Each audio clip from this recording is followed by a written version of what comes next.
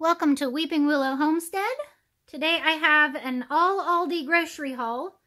This is enough for approximately 2 to 3 weeks. Usually we stretch it to the 3-week mark. So my last grocery haul, which unfortunately got deleted from YouTube by accident, I meal planned for 2 weeks, but it's lasted us, tomorrow will be 3 weeks. So this is for our family of 7. Our children are 11 down to 1. We homeschool, so the kids and I eat all of our meals at home. My husband sometimes takes his lunch to work and sometimes gets something at work, but for the most part he takes his lunch. So this is everything that we need for at least 2 weeks. And then, like I said, probably pushing it into the 3rd week.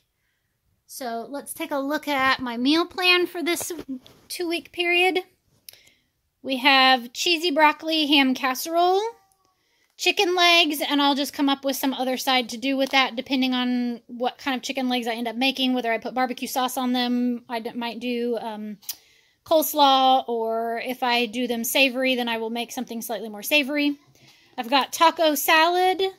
I've got creamy taco pasta. This is a recipe that I have, and it calls for pasta, and since we're low carb, I've just switched it, and I kind of make it, and I make it without the pasta, but I use the base recipe.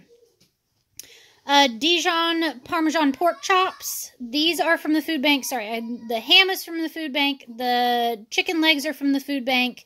I've got some ground meat from the food bank. And then the pork chops, mashed potatoes, and carrots. And then I'll do mashed cauliflower for me. Burgers. I've got beef from the food bank. I don't like beef, so I'll do ground turkey for me, which I've got slaw and chips of some kind. A breakfast for dinner. Cabbage roll in a bowl, which I've got ground pork for that from food bank. 2 nights of pizza. I bought a pizza today, and then I will make a homemade pizza. And then I will make something for me that's pizza-esque. Sometimes it's chicken with pizza toppings on it. Sometimes I make a cauliflower crust pizza. I've got a pork shoulder that a friend of ours gave us. And yes, I know I spelled that wrong. That I need to get used. I'm not sure what I'm doing with it yet. If you have any really good pork shoulder recipes, hit me up. Because I will probably just end up throwing it in slow cooker and making it into pulled pork. But it'd be nice to maybe do something different. And then I still have shrimp from the food bank that needs used. I don't eat shrimp. I don't like seafood, but my family does. So once again, if you have a good shrimp recipe that's easy and a hit with kids and adults alike, let me know, because I don't cook shrimp. So, but I'll also cook a whole chicken on that night, and then they can pick which one they want. So like I said, I just meal plan for the 2 weeks, and then the 3rd week, I just take inventory of what I have left, of what we get from food bank, and I'll meal plan off of that. All right, so let's look at what we've got. I've got fruit over here, 2 bags of the little mandarin oranges, a pineapple, which was on sale at our store this week, and then 2 bags of pears. They had no peaches, which my kids usually ask for peaches, so there were absolutely none. A bag of grapes, which we already hit on the way home. And then 5 bunches of bananas. My intention is to let these go overripe and then freeze them for making popsicles and smoothies. We're into that season now, and my kids love popsicles. I think I made over 1,000 popsicles last summer. That I just bought a silicone popsicle mold and make popsicles, and they love them all summer long. There are 2 things of romaine hearts, 2 bags of the baby peppers that we eat for lunches a lot, a bag of asparagus. I have been craving asparagus like crazy here lately. 3 things of broccoli crowns, 1 bag of carrots, a bag of avocados. I think I got 8 or 10. I can't remember now. I found out from another vlogger that I watch that you can put these in the refrigerator and then pull them out when you want them to ripen, and they'll ripen over a couple of days. So that was like a game changer for me, because I've always thought that you had to like just leave them and then they ripen when they ripen, and you don't. So that's huge for me because avocado is a great source of fat. I'm having a hard time getting enough fat in my diet. So I kind of do a light modified keto. So that's helpful. There's 2 bags of radishes. We are going to start getting these out of our garden here very soon. So I might be able to pause on buying those from the grocery store for a little while. There's 1 thing of zucchini, which I will probably do zoodles for me. But then also one of those nights when I need a side, I do several different things with zucchini. A whole cabbage. 2 cauliflower. 3 bags of baby carrots for lunches. 3 containers of these little cherubs. Really like these baby cherry tomatoes. They have good flavor, and we hit those on the way home as well as some carrots. It was lunchtime. This is one of my favorite chopped salad kits, and I don't buy these unless they're on sale, and these both had the $1 off sticker, so I was excited about those, because I will eat that whole thing by myself. I just have to watch and pull out, use less of the dressing and not all of the little wonton strips to make it low carb. All right, we have cold stuff. We've got a bag of the berry medley and 2 of the blueberries. There's 3 packs of honey smoked ham, and then underneath that is one of the containers of kind of the fancier lunch meat that's nicer for me. It's a little bit lower carb. And that one just fell off. There's a thing of these maple flavored pork sausages that my kids and I really like. A thing of 2 packs of guacamole. 3 packages of the turkey kielbasa. This was on sale this week as well. This is something that I will just throw in the freezer, and then it's a quick and easy meal that I can throw together. I've even made fajitas out of it with peppers and onions that was really good. I think I said the hummus. If I didn't, there's 3 things of hummus. There's this Greek yogurt, and the reason I got it is because there was a $1 off or $2 off sticker, which dropped it to the same price as the regular yogurt. So I was excited to have Greek or organic yogurt. Mount Cheesemore. There's 6 Colby Jack, 6 mild cheddar, 6 mozzarella, 1 extra sharp cheddar, which I slice up, and my husband takes this with like salami, that kind of thing, to work with him. Summer sausage. The Colby Jack is what we use for lunches and snacking on. Mild cheddar is for casseroles and pizza, and then mozzarella is for casseroles and pizza. So that's why there's so much of it. I hand shred all of our cheese. There's 4 things of this, and I don't know how to pronounce it. It's the less fat cream cheese. The only reason I get it is because it's softer, so you don't have to wait for it to soften to use it. I got these last time, and oh my gosh, they were amazing. So I actually ended up getting 2 of these.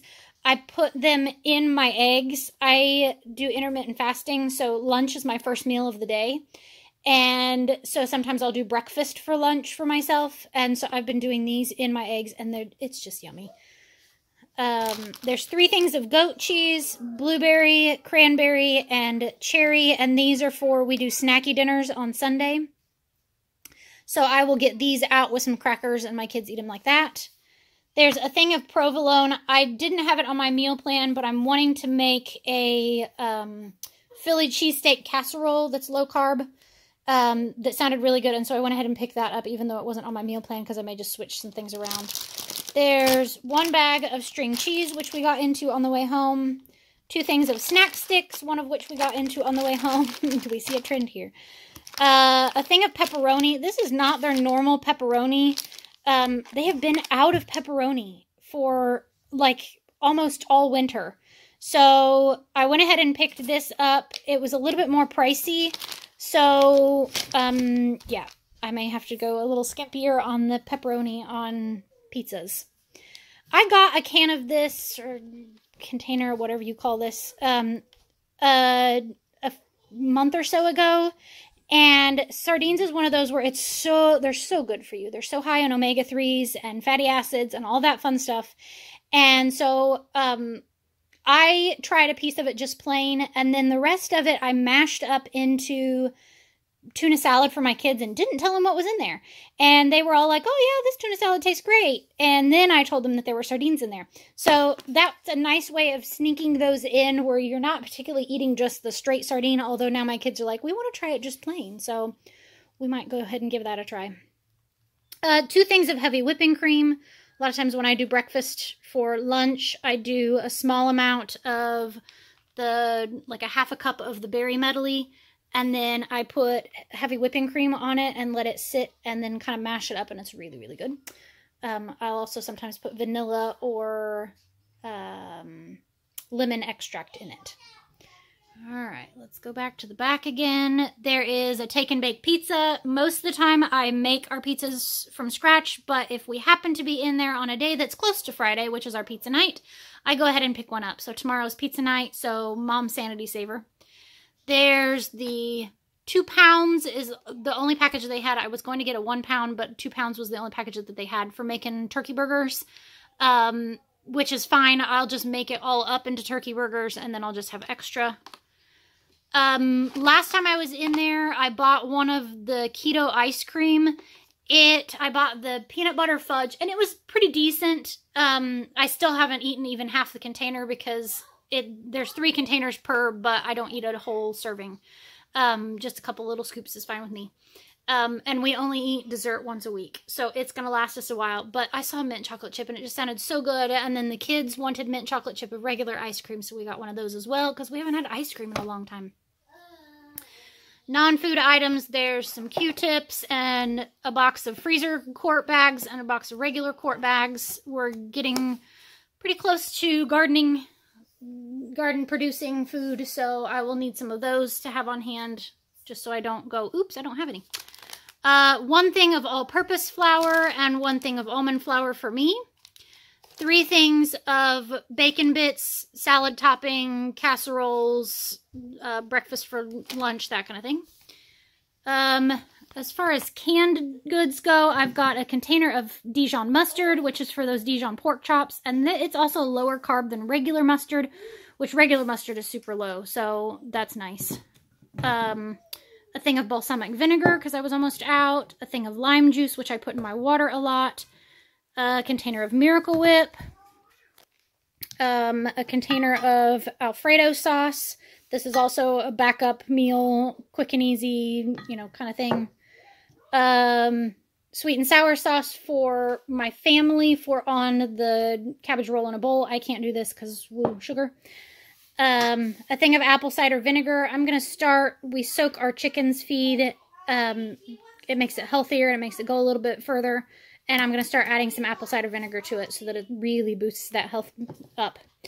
2 things of marinara sauce, which is the lowest carb one that I can usually find. There's people that talk about another one that's an organic one that's even lower, but I couldn't find it today. A thing of honey for various cooking things. A thing of Worcestershire, yeah, however you pronounce that.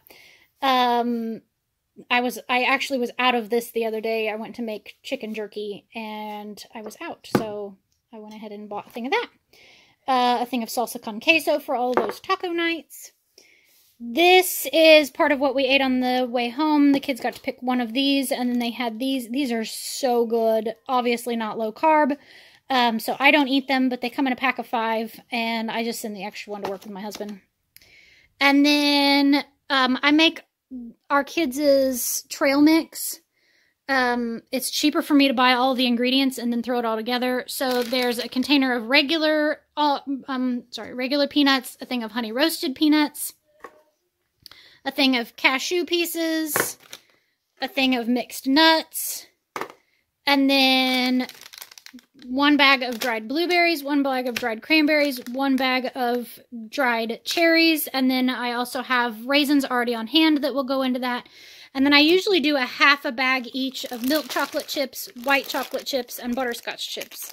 And I just throw all of that, I dump it in a bowl, mix it up, and then I throw it into a big, like, gallon-size mason jar. And then at snack time, the kids can come and dip some out. So generally, it runs a little cheaper than buying the pre-made granola, and I kind of tend to make it slightly more nutty, so it's slightly healthier. And then I kind of went on a splurge buy of the sparkling waters for me. My kids also drink these on Friday with pizza night. So I usually split 2 of them between the 4 oldest kids. So the berry and the key lime are both favorite flavors. And then the raz cranberry I can never find outside of these big packs. So I buy it, but I like the other 2 flavors as well, so it's fine. And those will last me several months, probably the next 3 months or so, because I only drink 1 a day max. So like that's almost a whole month, and that's almost a whole month right there. So, yeah. And then I got 2 of these for my husband. He really, really liked these and kind of enjoyed having one of these cold after dinner. I don't drink, but, you know, he likes them, so go for it. Okay, so that's everything that we got. Like I said, we snacked on the way home for lunch, and I may end up going ahead and busting out something else because I'm still hungry. Because we just kind of snacky stuffed. So, or I'll do a bigger snack after a bit. Our total was $335.79. And, like I said, this should last us for, usually pushes at least 3 weeks, give or take. So, yeah. All right. I'm going to go put all of this stuff away. And I hope you have a great day. God bless. And goodbye.